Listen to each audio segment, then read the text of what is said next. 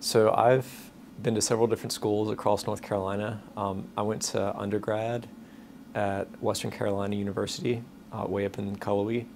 Then I got my master's in history at NC State, and then I went to law school at UNC Chapel Hill. Over the course of all three of those schools that I mentioned a minute ago, I had internships at each.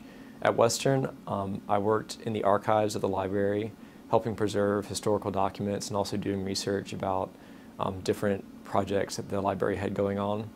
At NC State, I worked at the City of Raleigh Museum in downtown Raleigh as a research intern. And then when I was at law school and preparing to be an attorney, I had a few different internships. Specifically, I worked at the Office of the Solicitor the Office of the Solicitor General, and then at the North Carolina Court of Appeals. They certainly were important. They were extremely important, not only in teaching me skills that were important to be a working professional, such as how to correspond as a professional, how to write reports that were up to the quality that's expected of an attorney or someone in business in the 21st century, but even more importantly, they kind of exposed me to different types of jobs that were out there. So when I was in law school, specifically, there's lots of different things you can do with a law degree. You can be a judge, you can be an attorney at a law firm, you can work for a company in their legal department. And so the internships I had there really helped me understand what I could do with my degree, the different paths that I would take, and what I would like and what I wouldn't like, because some of the internships I had, I didn't like them, but that was just as helpful as the ones that I really enjoyed. Smith Anderson is the largest law firm that's based in North Carolina. So there's a bunch of attorneys who work here, and we do all different types of law. So I know that sometimes when people think of lawyers, they think of going to the courtroom and arguing in front of a judge, whether for a criminal case or for a civil lawsuit. And our firm does do that. We do litigation for business clients.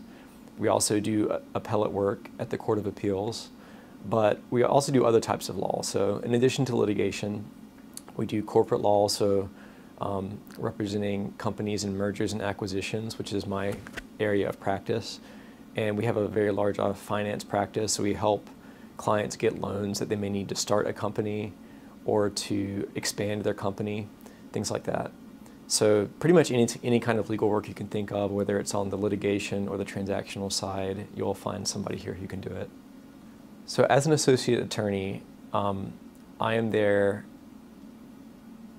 primarily to assist the partners who are running the transaction and who are the main decision makers, but also to negotiate some of the ancillary documents. So what that means is every deal that we work on has a bunch of different documents, a bunch of different contracts that are signed. There might be so for example, in a typical acquisition, you'll have one business buying another business.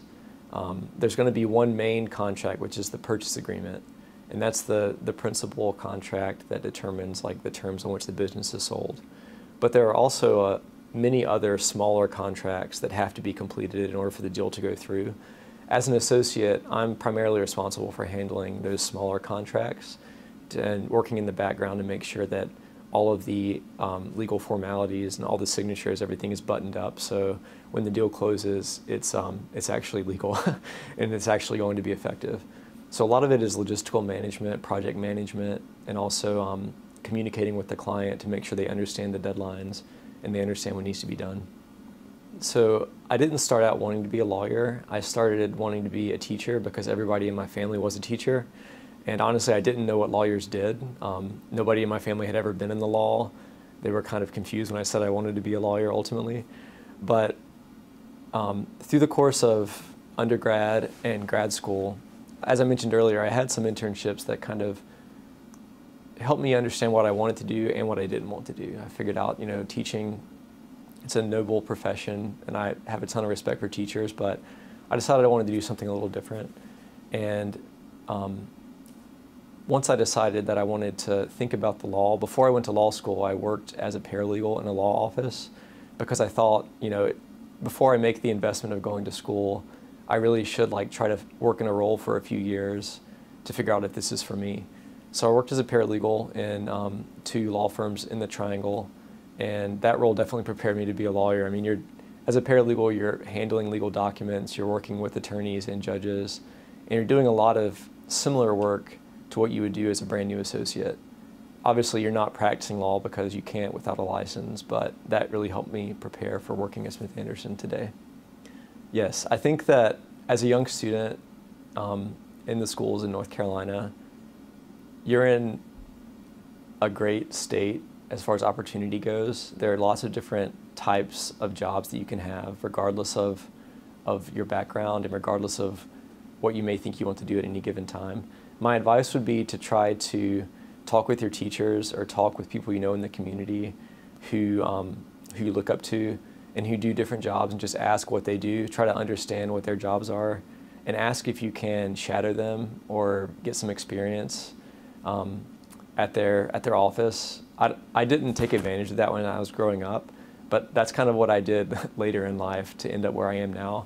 I think that if I had taken the initiative and tried to learn about the different jobs that were open to me earlier, that would have been good. Another thing that I would encourage students to do is to really work on their writing skills, specifically when it comes to writing letters and like professional correspondence, whether that's a cover letter or even like a resume or an email.